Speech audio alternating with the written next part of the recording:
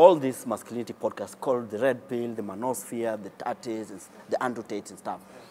Do you think that is affecting how men are dating and perhaps they're picking a lot of socialization from these spaces that are sometimes not culturally relevant to our context here?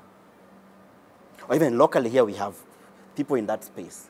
You know, we are all products of environment. Yeah. And if you look at the young men today, they have been born into a relatively very stable country. We've had our good moments economically and all that. And we lost our culture. You know, like when you were young, we used to grow together with your cousins, you know. You're initiated together, and you learn a lot of stuff about being a boy, being a man from other men. But now we have smaller families. We are sending kids to boarding schools from primary school from class 4.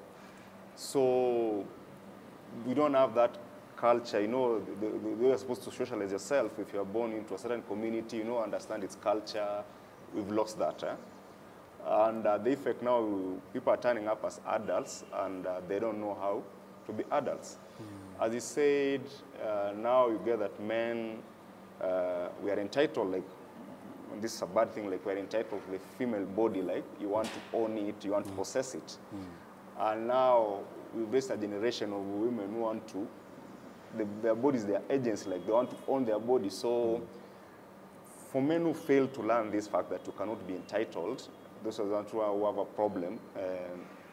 I lay like, okay, I've taken you out, but you don't want to go home with me. They feel bad. And in the manosphere, we have two things we call the red pill and the blue pill.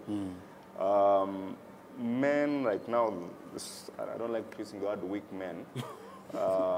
In the manosphere, we call it like the blue pill philosophy, where you're entitled. Women approach things a little bit more realistically. They don't go about it like they don't idealize. You know, they know they're human. They're, you know, for us men now, we look at women, we idolize them. So when she bursts that bubble, so some men don't know how to handle that.